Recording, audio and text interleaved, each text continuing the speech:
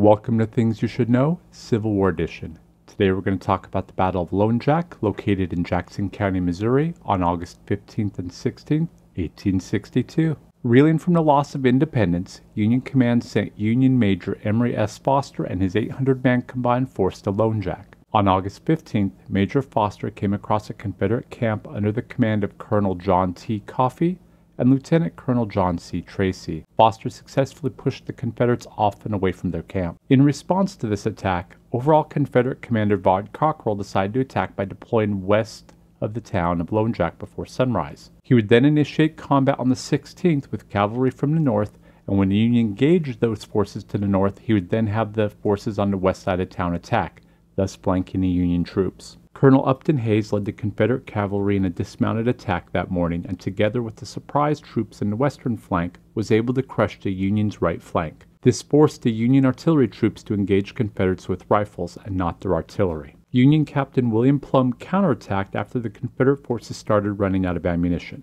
recapturing the Union artillery position. The fight over the artillery pieces continued into the day, resulting in both the Union and Confederate forces having control of the Union artillery several times. It was during the final assault and capture by the Confederates that Major Foster was wounded and had to leave the battle. After 5 additional hours of fighting, Colonel Coffee and his original men from the Confederate camp appeared and aided the Confederate forces. They forced the Union to retreat for at least the day. It is believed the Union soldiers did better because they fought harder. They had expected not to be taken prisoner because they believed Quantrill's raiders were present and that they would be executed if caught. Estimated casualties for the Union were 254 killed, wounded, and missing, while the Confederate victors lost 112 men, killed and wounded. Please join us again next time on Things You Should Know, Civil War Edition.